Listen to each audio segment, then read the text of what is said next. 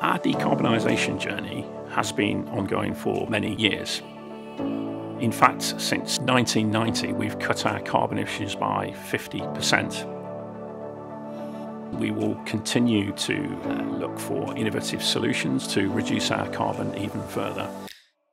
If you're in a challenging environment where air quality is a particular concern, another product that we've developed working with Shell is REA, reduced emission asphalt. The use of REA can reduce emissions from the asphalt by up to 40%. Started working with Shell about 10 years ago for an environmentally sensitive site in North Wales. The site is situated within a conurbation. That's then developed into the asphalt for use in ultra-low emission zones, with London in particular. Tesco's contacted us through their contractor. So this was an inquiry where they were after our most environmentally sustainable products. The products that immediately came to mind was the reduced emission asphalt clean air product. In addition to that, we also provided the product as a warm mix asphalt with our ERA energy reducing asphalt technology. So effectively we used the two technologies together to offer a really good sustainable solution for Tesco.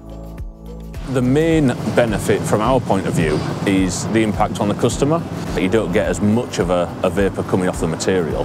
So effectively that makes it easier for us to resurface while the store's operating as normal.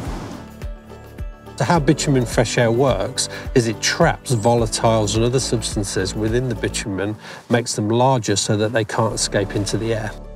How that manifests itself for the users of bitumen and the users of the asphalt is they have a much cleaner experience of handling the product. There are less emissions to air, there's less odour around the paver, generally making for a nicer working environment. And members of the public will be largely unaware of paving in the vicinity.